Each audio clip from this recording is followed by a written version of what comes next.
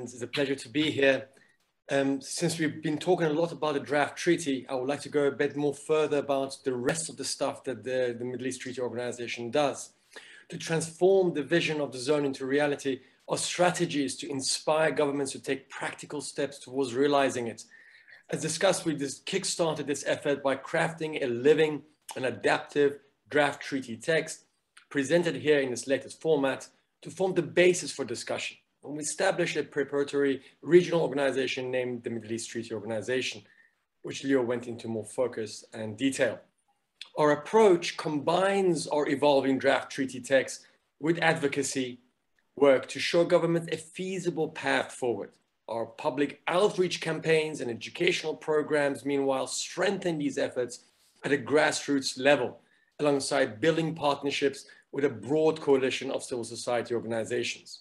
Now, METO's activities operate in parallel to make up our overall process across several work streams. The core focus here is to engage with a broad spectrum of stakeholders, civil society, academia, policymakers, and of course, governments, on how best to advance the establishment of the zone. Here, I will just go into a few details about some of our work streams, which involves the draft treaty process. Now, this draft treaty is not just, it doesn't come about overnight, it's developed through a collaborative and inclusive process. And this includes an ongoing series of off-the-record discussions with experts, diplomats on addressing specific technical and political issues which the official diplomatic process is faced with.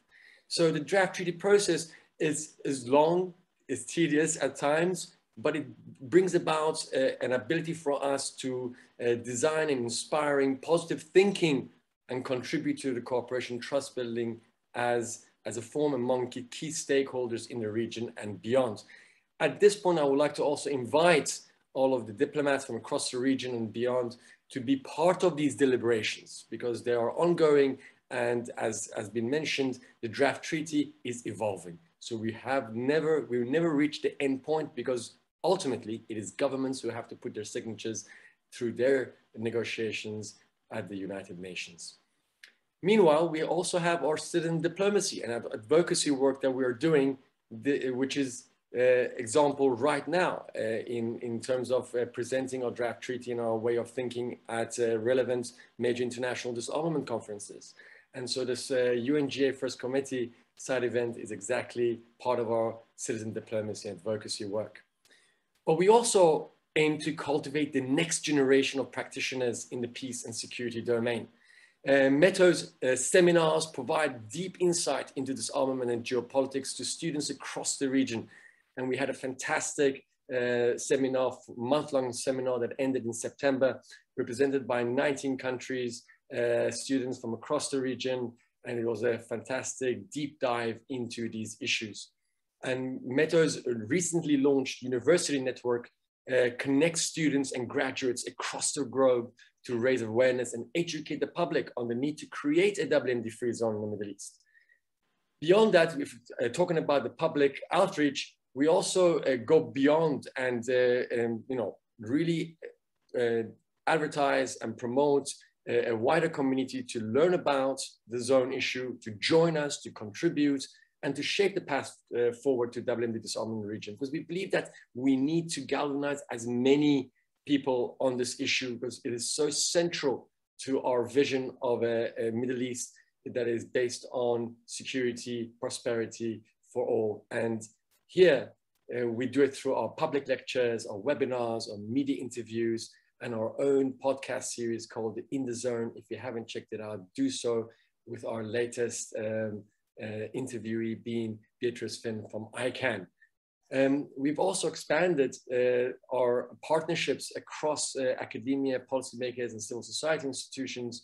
And these partnerships, of course, just give us a much larger platform to work from and to get our message as wide as possible. Finally, the Middle East Treaty Organization does have a mission and a vision. Our mission is to rid the Middle East from all weapons of mass destruction, but we see this as only a starting point, as a gateway to regional security and peace. And ultimately, the vision of a peaceful, integrated and thriving Middle East that is built on human and environmental security. And this is a call to everyone that if you want to be part of this exciting journey forward for the region, we invite you to get on all of our social media handles and websites and see the different ways you can be part of it. From diplomats and governments, do engage with us one-on-one and be part of the deliberations in the draft treaty process, but also civil society organizations, others through volunteering work, donations, and of course, just engaging with us on an array of issues that touch on human security and specifically in this very important region of the Middle East. Thank you for your time.